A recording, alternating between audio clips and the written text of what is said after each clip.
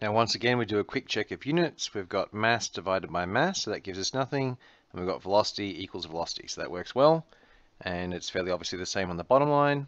Let's also check limits. There are lots of limits we can pick. So to start with, let's assume that the first mass isn't moving, which means the second mass just goes straight up into it, and then we'd expect them to go straight up.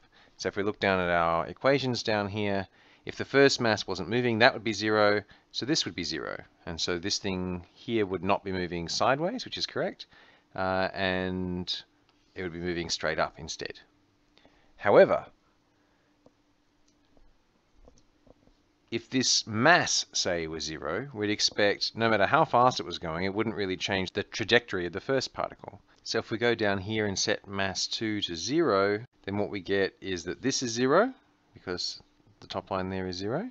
And so we'd find that it would be going only in the horizontal direction. And indeed, it'd be going the same velocity it always was. So in other words, if this had 0 mass, even when they're stuck together, the velocity of the first mass would be unchanged, like a tiny insect running into a truck.